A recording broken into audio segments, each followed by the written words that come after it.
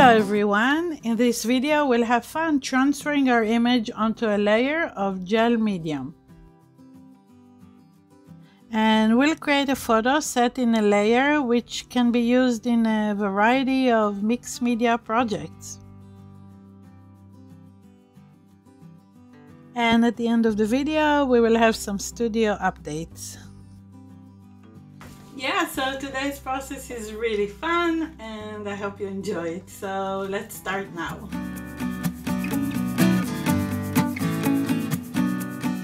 Hello everyone, welcome back to my studio. We're gonna make something like this one. It's a photo embedded inside a gel skin. It's sort of plasticky, but it's soft plastic that you can bend.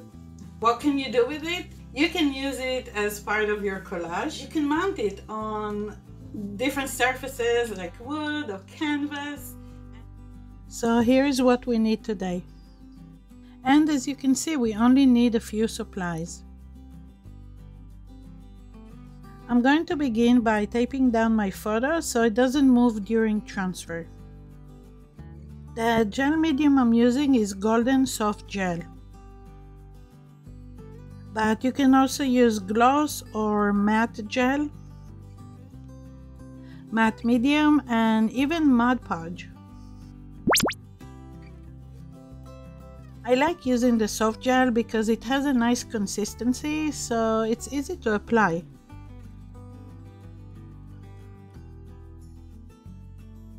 For this process to work, it's a good idea to apply a good amount of gel.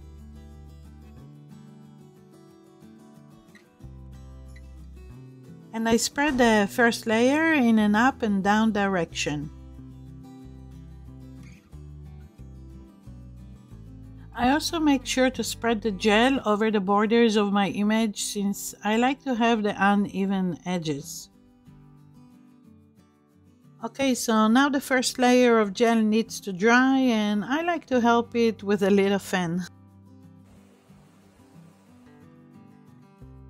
When the first layer is dry, I'm going to add the second layer of the gel medium. And this time I'm going to spread it from side to side.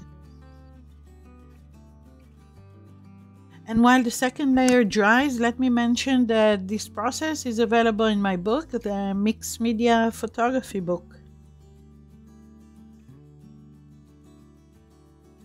The book is available on Amazon. Okay, so now it's time for the last layer of gel.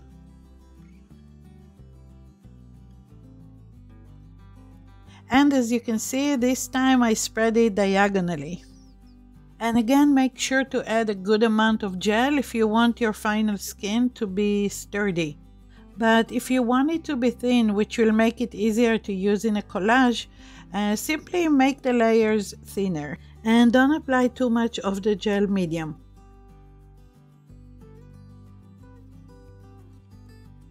When all the layers are completely dry, you can remove the tape and place the transfer in a tray of warm water. And keep in mind, just a short soak is needed. And now we are going to remove the paper from the back of the transfer. However, at this point, disaster strikes and my camera didn't record this part of the process. So the following footage is from another video where the basic removal of the paper is very similar. I begin peeling off the paper. Usually I like to start at the corner. I think this is my very favorite part of the process. It's very relaxing.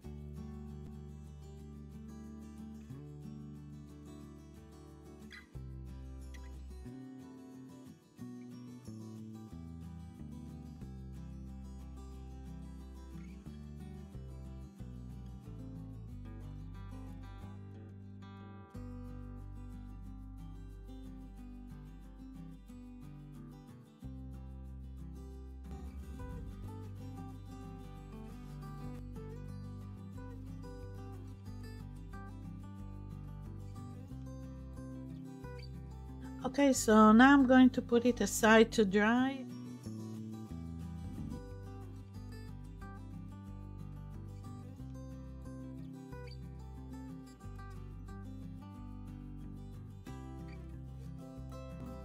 When you're done removing the paper, you might notice there is still some paper left over the image. But don't worry, once you apply the protective finish, the paper will disappear. I like to use Acrylic clear spray. Gloss or flat are both fine. Or you can also use a brush-on finish. And by the way, there are links to all the supplies I used today below this video. Okay, so now let's go back to our transfer. Our photo is embedded inside the gel skin. And now it can be used in a collage, mounted on different surfaces, or framed. And these types of gel photos actually look great in a floating frame, which is a frame with glass on both sides.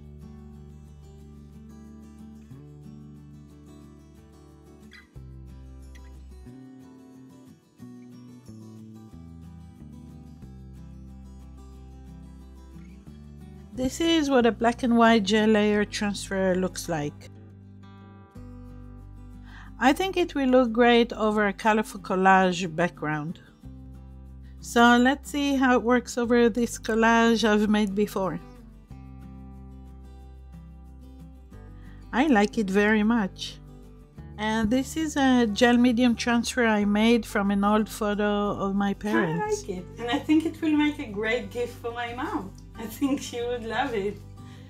So yeah, you can make family photos and gift it to people. I really like it. It'd be really nice to frame it.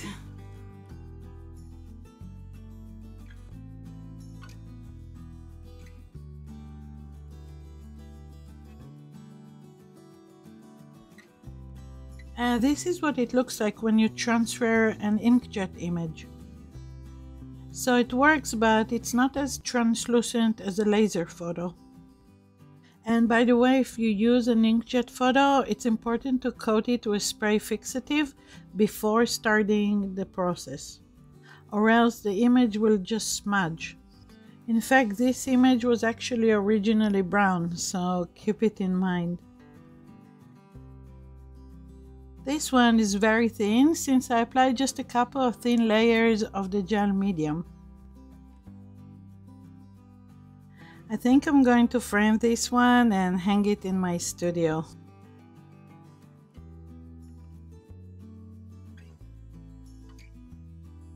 And I hope you can see it. Oh, gel, is it the wrong way? I think it's the wrong way. That's what we're gonna do today. I found it. It's available on Amazon. I hope you can see it. Anything else you can think of? Those kind of photos in a floating frame on both sides. Skins, these kind of photos. It's pretty cool. I think it looks really nice. An old photo of my parents that I transferred into the gel. I didn't plan it this way, but I really like it.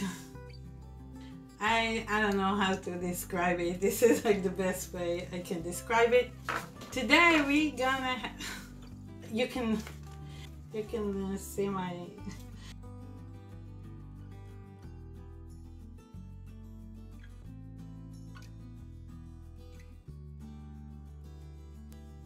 Thank you for watching. See you next time.